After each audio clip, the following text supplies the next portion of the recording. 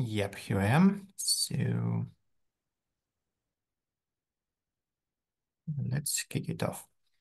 So hello there, Node Operators Community Call listeners. Today we will talk about the recently proposed Lido Community Staking Module, also known as CSM. My name is Dmitry, but as you probably noticed, I'm not the Dmitry that you're looking for. Yep, I'm Dmitriy Chernukhin, and I'm also a community staking team contributor.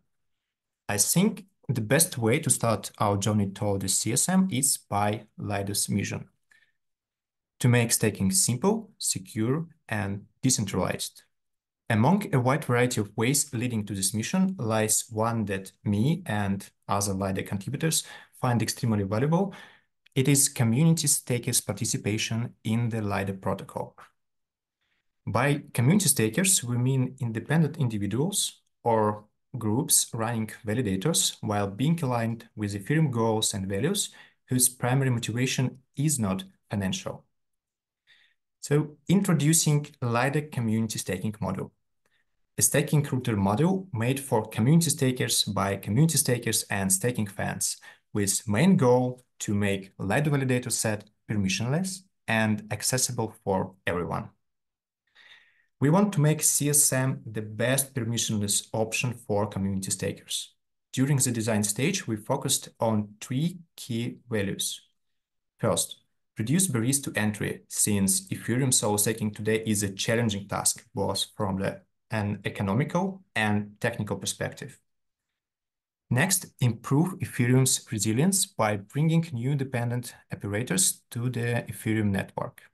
And make solo validation more profitable, because at the end of the day, we all need to pay bills. Now let's take a closer look at the main CSM features, starting with design. Without any doubt, permissionless entry is the main CSM design feature. Anyone will be able to join Lido validator set with no strings attached. But is it enough to offer permissionless entry to make solo staking simple? Of course not. Most community stakers already use amazing tools for Ethereum validator setup preparation. So why should we ask them to use another one? Instead, we aim to offer integration with as many well-known software and hardware providers as possible. Now let's talk about bond. In CSM, bond will be a node operator property. Hence, the more validators the node operator has, the more coverage available for a single validator incident. With that in mind, we believe the bond requirements can be reduced for the second and further validators. This feature is usually referred to as a non-linear bond. And since node operators in CSM have to log the bond to upload new validator keys, it seems reasonable to allocate stake to these keys in the same or a similar order as the operators upload them. 5/9 efficiency can hardly make Ethereum more resilient compared to 97 or even 95%. That's why rewards will be distributed between CSM operators using performance oracle using a threshold algorithm. Node operators showing performance above the threshold will get socialized rewards in this frame, while the others won't get rewards at all. This approach will provide a leeway for small performance outages while ensuring that low performance remains economically unfeasible. Now it's time to move on to the CSM features that I find to be really cool. And the first one is a low bond. It's hard to comment much on it. The bond requirement will be as low as possible, given the latest state of Ethereum and market conditions. Right now, the 4ETH option seems to be safe, with the possibility of moving to the 2ETH options once the EAP 7002 release date becomes clear. Do you remember the first point in the Lido mission? Right, make staking simple. Operator UX should definitely be simple and easy. With CSM, it will look like the following 3 steps. Prepare validation setup, submit deposit data and bond, and finally, run validator and claim rewards. That's it.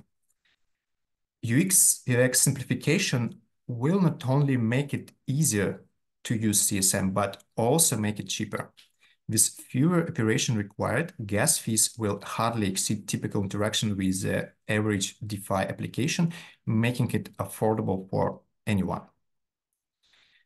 Ethereum's researchers do their best to overcome the extremely volatile nature of MEV. While MEV burn seems like a good solution, it is relatively far from implementation. How Lido can help community stakers here? You guessed it, by offering MEV smoothing across the whole Lido validator set. Any MEV extracted by Lido validators will be evenly distributed across all the staking modules, including CSM. Now the coolest feature. There will be no additional tokens required as a bond. Only if. We do believe protocols should not add new variables to the Ethereum staking equation if they can. Hence, from the very first day of CSM, only ETH or STETH will be required as a bond to create CSM validators. Well, it looks like we're done with the features. What's next? Here is the approximate timeline of the CSM development in the case of DAO approval. We hope to have CSM live on the testnet in the middle of the next year and on the mainnet by the end of the 2024. And like Steve Jobs used to say, one more thing. CSM team wants to say huge thanks to Florian from HomeNode and the whole eBanker team for their help and support in the production of the first ever Lido boxes. They look awesome, right? Well, now that you know about CSM, do not hesitate to learn even more and to express your opinion in the comments on the proposal you will find in this QR. Thank you so much. Thank you, Dmitry. That was great.